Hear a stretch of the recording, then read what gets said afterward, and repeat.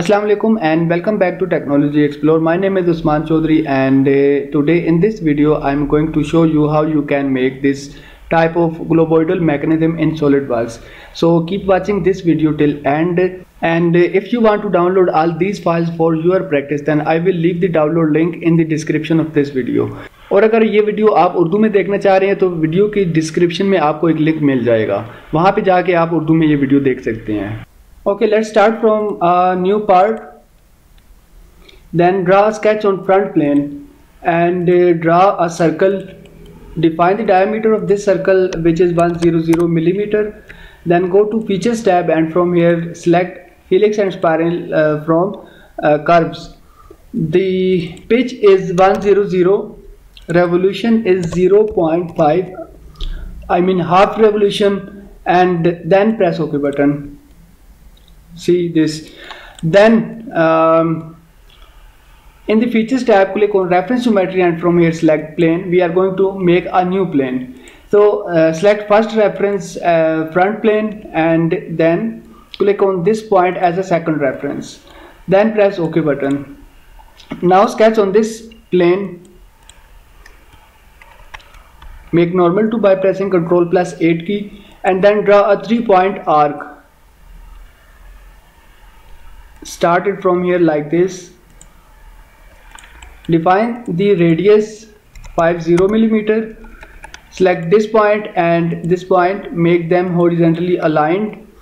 Then select this point and this curve and make the pierce relation between them.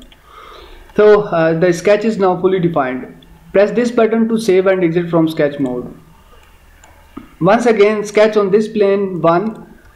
Make normal to and draw a circle of 100 millimeter diameter. Then once again go to Features and from here select Helix and Spiral. Same parameters, I mean pitch is 100, revolution is half, and you can see here. Now once again sketch on this plane 1. Make normal to and then draw a circle of 100 millimeter diameter. Then extrude it. Go to Features and select Extrude. From here in the direction 1 select mid plane and extrusion thickness is 100 millimeter and then press OK button. Now we can hide this plane 1, and then if you hover your mouse on the top plane and right plane, so here the top plane, so sketch on it, sketch on top plane and then draw a sketch by using line like this. Define this width, which is 20 millimeter. This width is 12 millimeter. This length is 10 millimeter. Then select this midpoint and this midpoint and make them horizontally aligned. Then select this midpoint and this line and make the midpoint relation between them. Now click on this button to save and exit from sketch mode, and then in the Features tab select Swept Cut command. Select this sketch as a profile and select this curve as a path, then press OK button. Now expand this cut sweep 1 and unhide this sketch. Once again swept cut, select this sketch as a profile and this curve as a path, press OK button. So it is showing an error, so expand the options and from here uncheck this option align with end faces and then press OK button.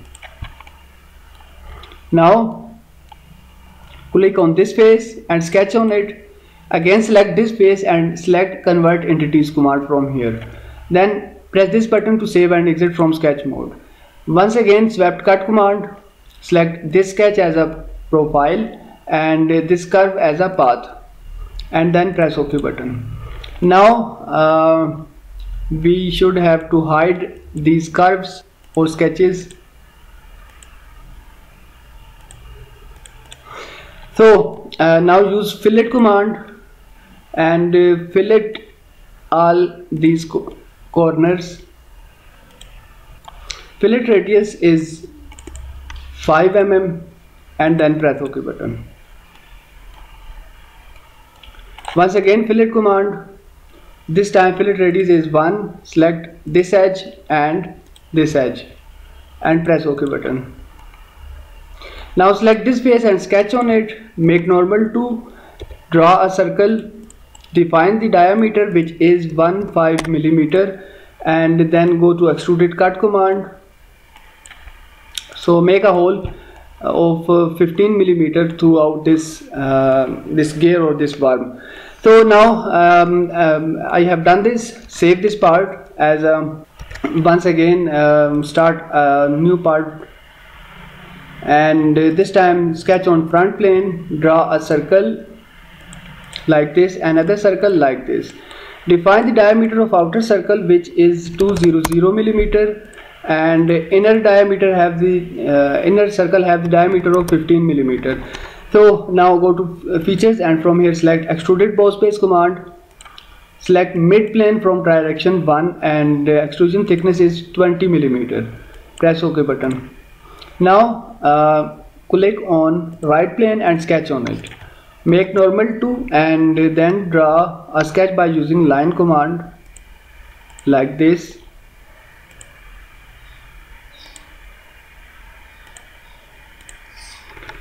Select this line and make it horizontal. Now define this width which is 11.9 divided by 2. Distance from here up to this point is 9.9 millimeter. Distance from here up to this line is 2 millimeter, and distance from this line up to this line is 1 millimeter. Select this line and make it vertical. So our sketch is now fully defined. Go to features and from here select revolved boss base command. Select this line as axis of revolution and then press OK button. Now use fillet command and fillet radius is 1 millimeter. Select this top face and then press OK button. Now use circular pattern command. Expand these options and from here select revolve 1 and fillet 1. Select this box pattern axis and then select this circular edge. Quantity is 14. Press OK button. Save this part as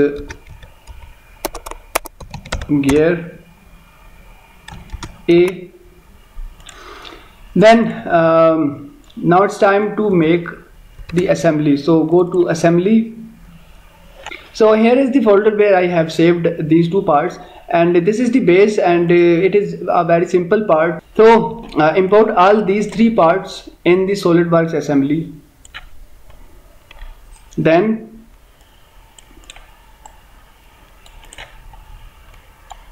select this cylindrical face and this cylindrical face, make them concentric. After that select this face and then select this face and this face and make a distance between them 55 millimeter. Then select this cylindrical face and this cylindrical face and make the concentric made between them. After that select this face and this face, then this cylindrical face and make a width made between them. Press OK button. Now we have defined the exact distance between this gear and this plate. So we should delete this width made for now. Then select this face and this face and make a distance made. Leave this distance as 45 millimeter. Then press OK button. Now press space button and make this view orientation. rearrange this. First let me change the color of this part. So now rearrange like this. Then now the assembly is done and it's time to check the working of our parts. So for that I'm going to use the SolidWorks motion analysis for this purpose. So for that, click on this arrow in front of this setting button and from here select add-ins, and then if you can see here SolidWorks motion, so check this box to turn the SolidWorks motions on and then press OK button. After that, make the proper view orientation like this and then go to motion study 1. From here expand this option and from here select motion analysis instead of animation, and then first of all tell the SolidWorks that this part and this part have the contact. For that, here is the contact option, so click on it, select this part and this part, press OK button. So after making the contact between the parts, I have to tell the SolidWorks that this part will move or rotate. So for that I will use motor option here and then select this part. So this is the direction of rotation. You can switch the direction by pressing this button, reverse direction, and then scroll down, and these are the RPM. So type here 20 RPM or your desired RPM and then press OK button. After that, this is the timeline. So by default it is set up to 5 seconds, so I can increase the time up to 20 seconds and then select this button to calculate.